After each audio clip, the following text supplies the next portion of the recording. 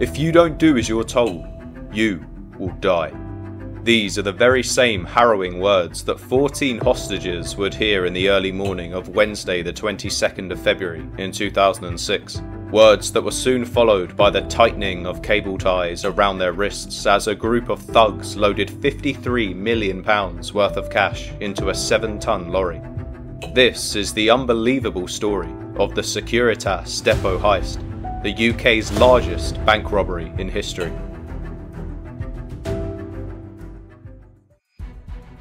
Now, before we get into the actual details of the robbery, we first need to understand who the robbers were and why they chose this location in particular. So, who made up this audacious group of thieves? Well, the crew consisted of 6 key members: Stuart Royal, the used car salesman from Langley; Emir Hysanaj, the insider who used a hidden camera to record information; Jetmir Bouchpapa, the would-be kidnapper; Roger Coots, the money smuggler; Lee Rusher, the communications lead; and finally, Lee Murray, the ex-cage fighter who couldn't resist the concept of being a millionaire. But in total, there were around 40 players that took part in this scheme, including a man named Sean Lupton, who is rumoured to still be on the loose to this day. But why did they choose the Securitas Depot in particular? Well, in 2006, the Bank of England decided to outsource the distribution of its currency to 5 separate companies: Group 4 Securicor, Halifax, the Post Office Limited, the Royal Bank of Scotland, and last but certainly not least, Securitas. Across England and Wales, there were approximately 28 depots responsible for holding new currency and storing used currency for redistribution purposes, and it was one of these centres that the notorious crew would soon set their eyes on. Prior to 2006, a large UK bank called Barclays used to manage its own cash supplies and had a depot located at Medway House in Tonbridge, Kent. Ironically, this location was strategically chosen due to its proximity to 3 police stations in the surrounding area, but in an attempt to save money and to increase the efficiency of cash distribution, Barclays decided to hand over the reins to Securitas, who in 2006 were officially given the responsibility of running the Tonbridge depot, which operated 24 hours a day, 7 days a week, employing 80 full-time staff to manage the workload. Their primary tasks involved sorting and counting banknotes that arrived via armoured vehicles, and then dispatching them to empty cash machines that needed replenishing. A man named Colin Dixon served as the manager of the depot, who lived in Tonbridge with his wife and young child. Due to the nature of his job, he received training not to disclose his home address to colleagues and to vary the route of his daily commute. The family were even told to own 2 cars, so Colin could alternate between them to throw off any suspected criminals. Another key point I feel is necessary to explain is that Colin was instructed that if he was to ever be pulled over by the police, he should remain inside the vehicle, provide the officers with a document explaining his job, and then follow them to the nearest police station to cooperate with their inquiries. But little did he know that this training would be the catalyst for the chaos that was about to come. On the 21st of February in 2006, Colin Dixon, the manager of the Securitas cash depot in Vale Road, Tonbridge, found himself in a harrowing situation. While driving his silver Nissan Almera on the A249 in Stockbury, he was flagged down by what seemed to be an unmarked police car with blue lights positioned behind the front grille.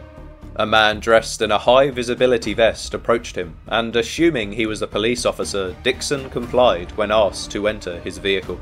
But this was no ordinary police car, and the individual who had pulled him over was not a genuine officer. Unbeknownst to Dixon, he had fallen victim to a ruthless gang planning one of the largest heists in the world. They drove him along the M20 to the West Malling bypass, where he was bound and forcibly placed into a white van before being transported to a farm in a nearby town called Staplehurst. Simultaneously, Dixon's wife and 8-year-old son were also taken hostage by men disguised in police uniforms. These intruders convinced the family that Dixon had been involved in a car accident and coerced them into getting into their vehicle. The men then drove Dixon's family to the same farm where he was being held captive. The Securitas manager was kept under a constant threat of violence, emphasizing that non-compliance could endanger his family's safety. But then, in the early hours of February 22nd, the entire family was taken to the Securitas Depot in Tonbridge, where the rest of the plan was to take place. Upon arrival, the robbers, armed with AK-47s and shotguns, proceeded to restrain 14 employees at the depot. They wore balaclavas to conceal their identities, and after a terrifying 2-hour ordeal, the robbers fled at around 2:45 AM, leaving the staff, Colin and his family, locked inside the cash cages. Thankfully, one staff member possessed a key to her cage and was able to free the others. However, it took half an hour before they could raise the alarm and contact the authorities. Fortunately, no one had sustained any injuries by the time the police arrived at the scene, but they were unable to prevent the gang from successfully stealing a staggering £53 million worth of banknotes from the cash depot, making it the second largest cash robbery worldwide. But later that same day, police launched an investigation into the incident, tracing several vehicles believed to have been involved. Among them was a parcel force van suspected of being used in the abduction of Dixon and his family. The van was discovered abandoned near the Hook and Hatchet pub in Hucking, close to Maidstone. A Volvo S60 and a red Vauxhall Vectra, which had been disguised as unmarked police cars during the abductions, were found near Leeds Castle, where they discovered that the Volvo had been set on fire. Colin Dixon's Nissan Almira was located in the car park of the Cockhorse pub in Detling. Additionally, Kent police recovered a white Ford Transit van from the car park of the Ashford International Hotel, and inside they discovered £1.3 million in cash, along with firearms, balaclavas and body armour. Subsequently, forensic teams accompanied by armed police officers raided a house in Southborough, resulting in a confrontation with 2 individuals who fled in a blue BMW near Whitstable. Following these events, the white 7-ton lorry, believed to have been utilised for transporting the stolen money, was eventually recovered by the police at an undisclosed location. However, despite all of these new discoveries, the first arrest wasn't made until March, as the police also conducted a raid on Elderden Farm, where they found a man named John Fowler, a car dealer and owner of the farm, who was later charged with 3 counts of kidnapping. Well, after this, arrests continued to trickle in, and after a few months of investigations, a total of £19.7 million in cash was successfully recovered. However, this left an astounding £33 million, which was still unaccounted for, and several crew members still on the run. Now, if there's one thing the public love, it's an entertaining story. And with movies like Ocean's 11 or The Italian Job, which pretty much glorify the act of thievery, it's not too difficult to see why. There's also a certain sense of respect the public seem to have for somebody who is able to master their craft, even a thief to some degree. However, that same respect is usually extinguished the moment they are caught. And so fortunately, or maybe unfortunately to the darker-minded viewers out there, every single crew member responsible for the Securitas Depot Heist was eventually brought to justice. Well, all except for one. A man named Sean Lupton. But first, how were the rest of the crew caught? Well, Stuart Royal was the first of the main crew to be found. He was also hiding out in the Elderden farm, and he was swiftly charged with conspiracy to steal from Securitas. Roger Coates was next to be caught after £10 million of the stolen money was recovered from a car park in Welling, which was being rented under his name.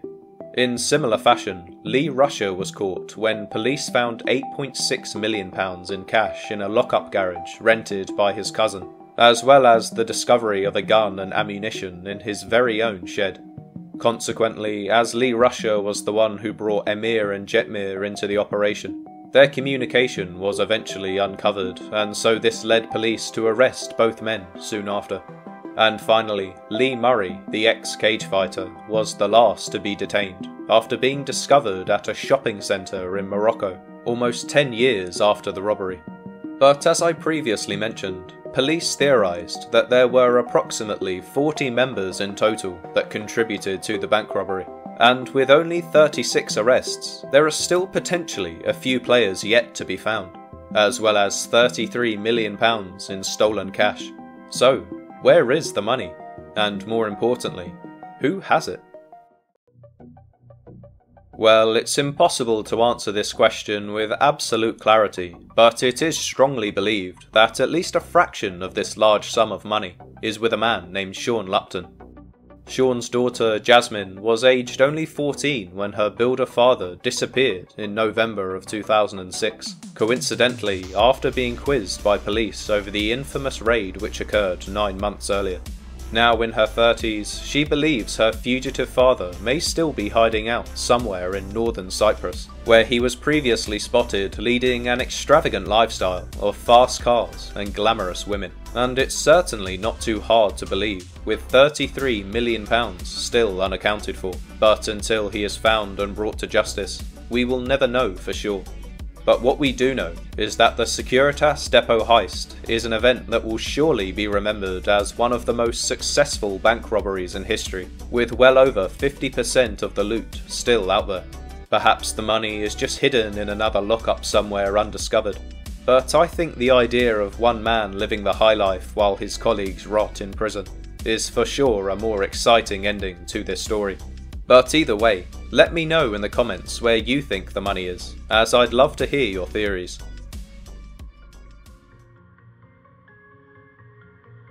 Now, over the years, there have been many notable UK bank robberies that I could have made a video on, including the Great Train Robbery of 1963, the Knightsbridge Heist of 87, or even the Northern Bank Christmas Robbery of 2004.